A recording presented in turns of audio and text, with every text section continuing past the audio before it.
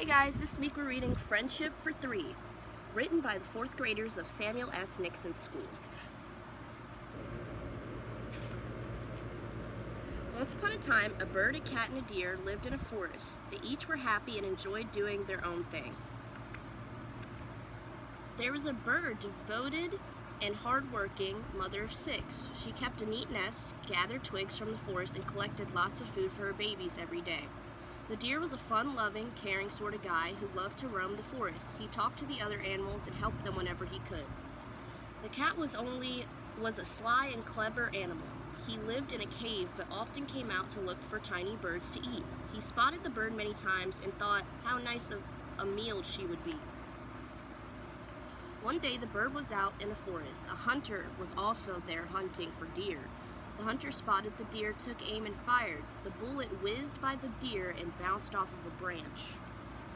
The bullet struck the bird, and the bird fell to the ground. She was seriously hurt. Later that day, a deer wandered back to where he had almost been shot. He saw the bird on the ground and realized what had happened. He immediately started to try to save the bird. He made a comfortable bed for her and tried to stop her bleeding. But the bird didn't want the deer's help. She wanted to get back home to her babies to take care of them. The deer said, "I'll take care of your babies." After the deer patched up the bird, she felt more relaxed, and so she set off to feed the bird's babies.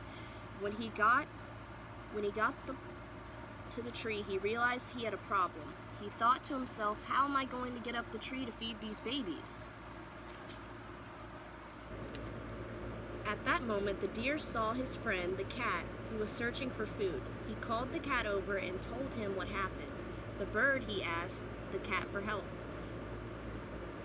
"Sure," replied the cat, "I'll go up and have them for lunch." "No, you won't," screamed the deer. "I promised to take care of the babies. If you want to remain my friend, you'll help." "Okay," replied the cat. "What do you want me to do?" The deer explained that he would dig up the worms, but the cat would have to climb up the tree and feed the babies, and that is exactly what happened.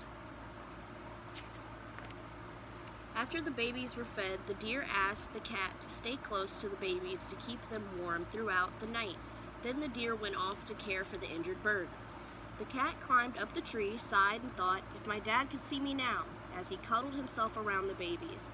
Although he was tempted to have them for a meal, he remembered that he had a promise to help and not to harm them. After a few days, the bird was well enough to go home. The deer lowered his head and invited the bird to hop onto his antlers. The deer then carried the bird home. When they arrived at the bird's home, she started shrieking and screaming at the sight of the cat in the nest. The deer tried to calm the bird down. He said, "The cat helped take care of your babies while you were injured." Then the bird flew up to the nest and saw that her babies were just as healthy as ever. So the bird flew down and gave the cat and the deer a big kiss. The end.